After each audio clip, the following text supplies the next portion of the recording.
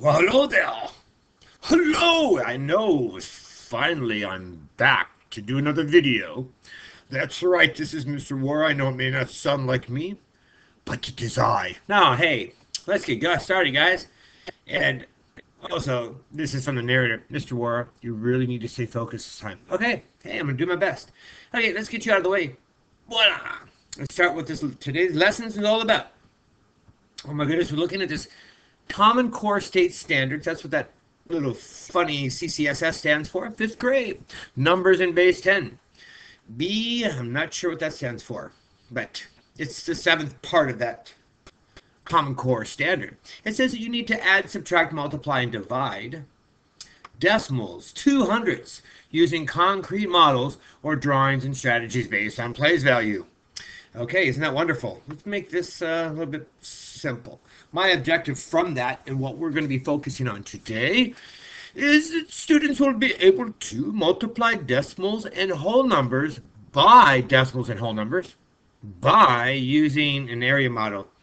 That sounds kind of funny, but that is what we're doing.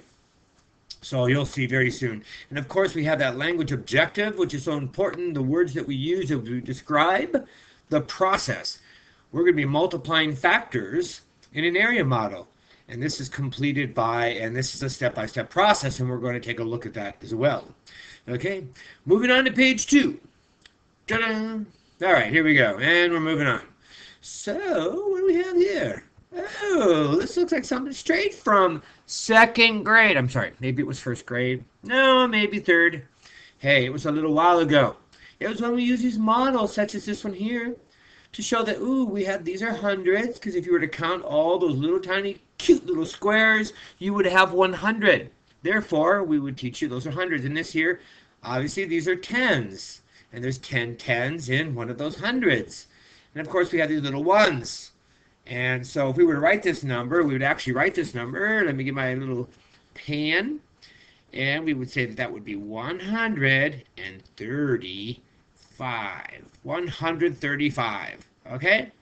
However, we're not doing 2nd grade math, guys. Hello, we're moving on to 5th grade. So therefore, we're going to represent those same base 10 blocks in a whole new way.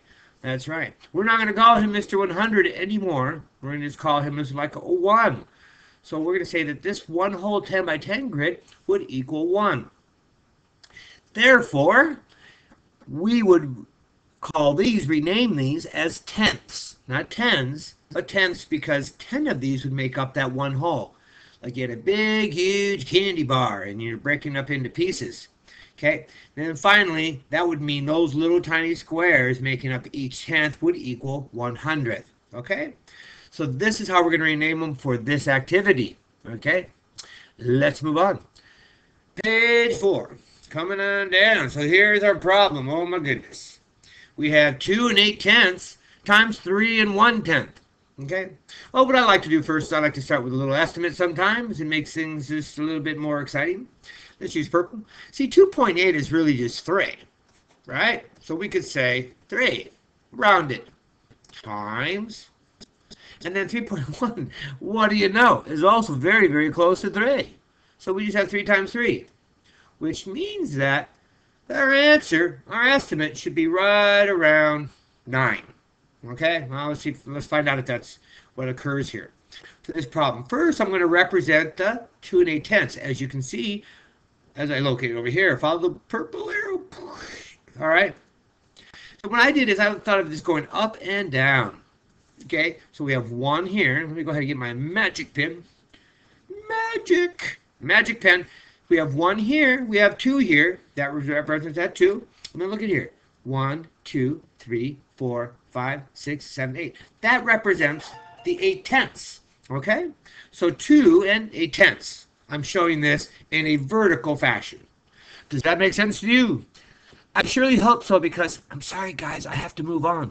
This is a math video. So I'm going to move on to the next slide here. And if we come down here, you can see that I've done some more work. So now I have little arrows representing that this is the 2 and 8 tenths going vertically across. Okay, but now I need to represent this other one. Voila, ding. Oh, by the way, since I have this out, Okay, so now I'm going to represent the 3 and 1/10. I'm going to represent going horizontally, meaning that's 1, 2, see those squares? 3, and look way down at the very bottom, is the 1/10. So let me go ahead and get a pen that might help you understand this even a little bit better. So right here we have 0.1. That's that amount. Remember this here? This is the 0.8. Okay, of these numbers. Now this is where it can get kind of confusing because we have this overlap going on. Okay, so that's why I use two different colors here. If you noticed, the blue here, okay, is that I was trying to show that right there going across. So you could have blue up there, this line here, blue, thinking this is 1, this is 2, this is 3, and then of course the other color is the 2.8. I guess I should have made him blue as well. Okay, you get the idea. Let's go to the next slide. So now, I think I want this slide. So now we have actually we have the same thing.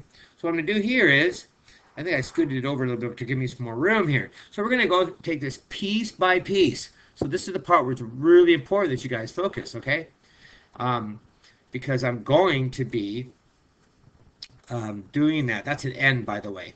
So, like Nancy. Anyway, so what I'm going to first do is I'm going to first represent, let me get my other color. We'll do red. Red shows up really nice.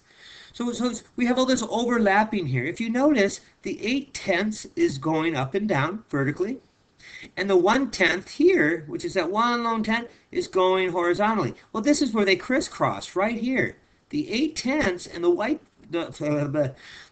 1/10, they crisscross right here, giving us 1, 2, 3, 4, 5, 6, 7, 8 hundredths. Because remember, those are those little tiny cubes that were so cute. So let's go ahead and put 0.8 times, because that's what's overlapping, 0.1. I'm doing this so slow, it's not too cross. Giving us what? That's right, I heard you guys, 0.08. Don't fall in the trap of trying to put 0.8. We have two decimal places here. And look, we have 800ths, as you can see here. The next one that we have here is where the 2, now remember the 2 holes? Remember, they're going vertically, here and here. I'll get my magic pen and show you. But this is the one hole here. Here's the other hole here. That's 2, and it's crisscrossing with this 1/10 that was at the bottom. So that's what we're going to do. We're going to go ahead and take a look at that. So now we're going to go ahead and circle the 2 holes times the 1/10. So I'm going to put 0.1 times the 2 holes giving us, and look, we don't even have to do the math. All we have to do is just look down here. It gives us 2/10. Okay, 0.2. All right, so far so good. Now let's come over here. If we look at this one here, we have the 8/10 being multiplied by the 3 holes. See, the 3 holes were right here. Remember, 1, 2, 3 going across horizontally was what that 3 was. Okay, there's a big 3 rectangles. And then we also had the 10ths going vertically here. So what I'm going to do is get my pen, and we're going to go ahead and circle that and take a look at that. See what's happening. And we have, whoa, right here. See that? Not the best circle in the world, but you get the idea.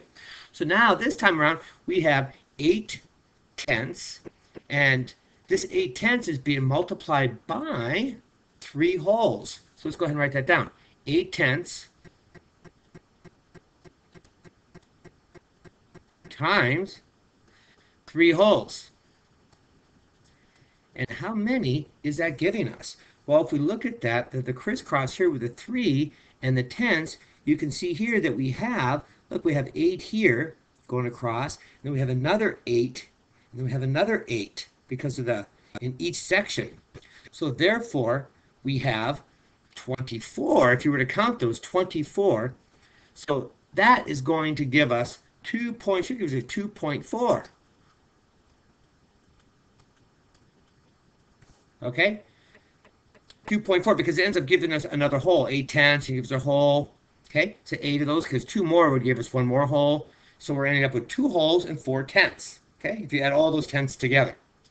Now, finally, we have 2 holes times 3 holes. Okay?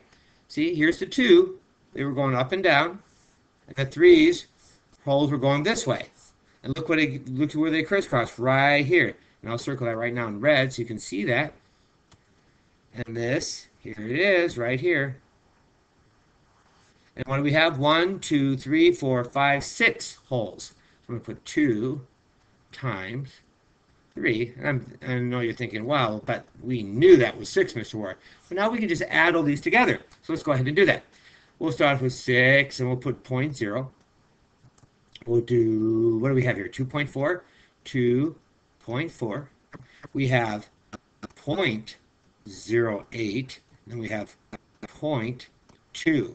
Now, of course, you can put zeros in all the other spots if that makes it easier for you to not make a mistake adding. Now, if you notice, we get 8. Here we have 6, and then 8. So we have 8 and 68 hundredths. If we were to multiply that through, we could double check our work to make sure that that's correct.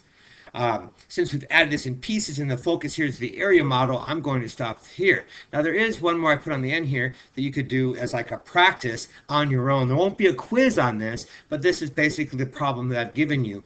And I'm showing you maybe the different colors that you could use. First, you'd want to represent 1 and 5/10, maybe showing that vertically and then doing the same one. Okay, and then you can work and get your answer. And that actually, oh wait, forgot. I did those two. I forgot to give you this part. Yeah. Oh, what are you doing? Not that. It wants to make it so bad.